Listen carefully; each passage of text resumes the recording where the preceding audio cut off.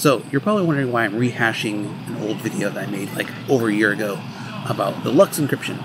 And in that video, I used some GTK/GNOME GUI tools to achieve the result of encrypting a thumb drive with Lux encryption. And two things-ish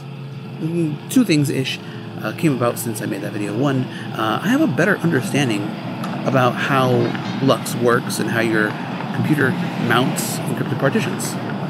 And the other part, besides the fact that I've learned things and I feel like I want to share those new things with you, is that as much as GNOME is kind of dominating in the Linux desktop user space, it's not the only game in town, and a lot of power users who might be interested in encrypting removable media, they might be using something not GTK based at all. In fact, a lot of users have switched to these tiling Windows managers. I know tiling Windows managers aren't anything new per se, but they have really blown up in popularity from my perspective. So enjoy this, I guess, new version of Lux encrypted devices, all in the command line version. All right, guys. Okay, so you get your little thumb drive, you pop it in your machine. Now I just formatted this drive so it should show up as blank. It's a blank little 4 GB USB 2 thumb drive. So we go sudo lsblk, and here you see, so the device name is SDA or SDB, and then you have your partitions. This is an area where a lot of people get confused. So device name, if it has a number or a letter, or I guess just number, then that's the partition. So the thumb drive is SDB, the partition is SDB1. And as you can see here, more than one partition, more than one numbers. So you mount media, let's unmount the drive.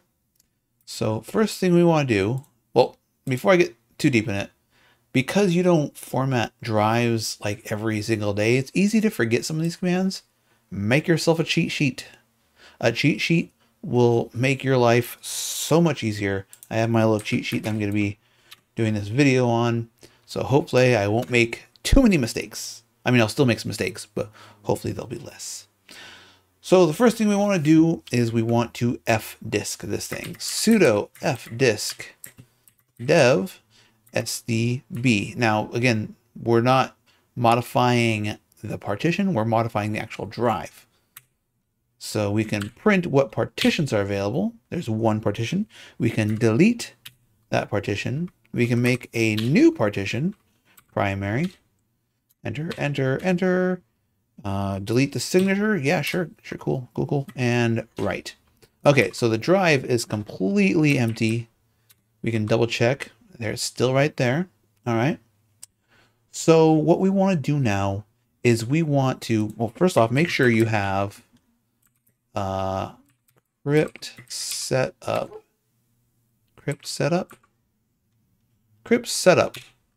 Sudo apt install. Install cryptsetup. If you don't already have that. I'm not sure what it is on Arch-based repositories, but I can't imagine it'd be too different to get that installed. Depending on your distribution, it might already be in there. Okay, so sudo cryptsetup. Now the Lux commands are kind of weird. They're all lowercase, except for the subcommand, which is part of that command. I'm not sure why they do that, but it's going to be Lux format with a capital F, and we're going to point to SDB, the partition. All right. This is warning that it will overwrite all your data, which you, I mean, I'm hoping you're doing this as a fresh drive or one you've backed up recently, and then you're gonna rock this out. Capital YES. You want to enter a password. Sometimes this takes a few seconds. You're like, is it working? And like, I don't know if it's working, but it's working. It's just, it's encryption. It takes a little bit of effort the first time around. Take a little sip of our soda here. Looks like we are done. Okay, so we have an encrypted partition with a password, but we don't have any formatting on this one. So we want to sudo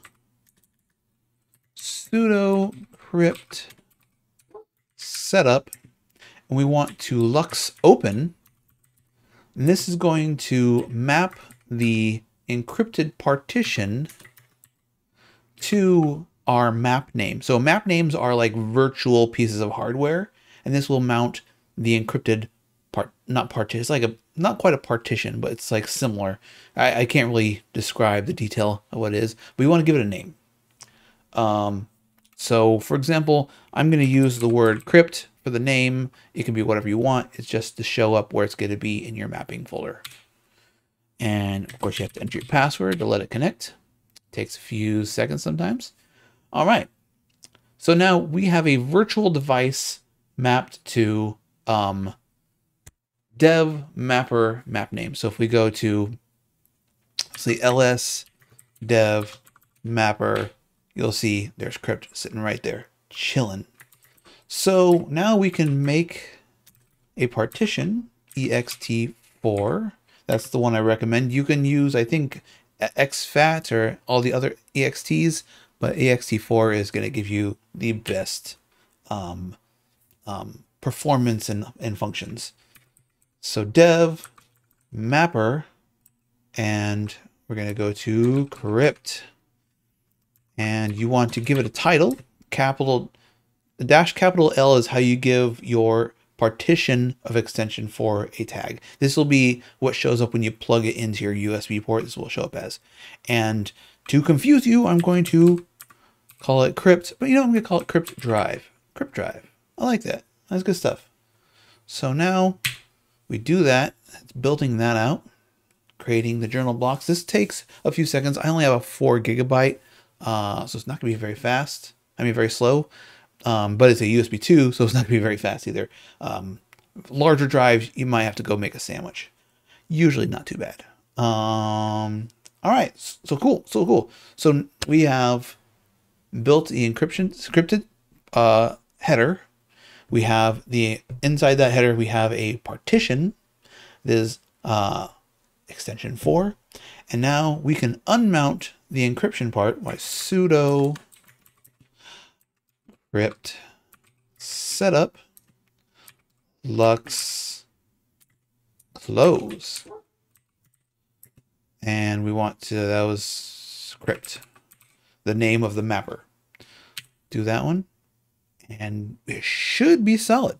So let's unplug the thumb drive, pop that mamma jamma back in, and it's going to ask for our password. Take a second.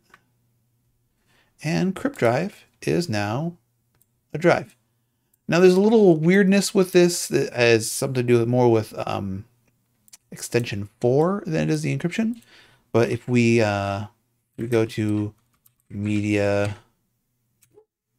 crypt drive, like if I touch a file, test.markdown, permission denied. The stupid simple way to do this, sudo chmod 777 crypt drive. Now we go crypt drive. Oops. See. And we can touch a file there. And it shows up. And it's good to go. Yeah, that's it. And when you eject it, oh, eject anyways, because I'm in the terminal here. There we go. Eject it, pop it out, pop back in. It'll ask for your password. Oops, password.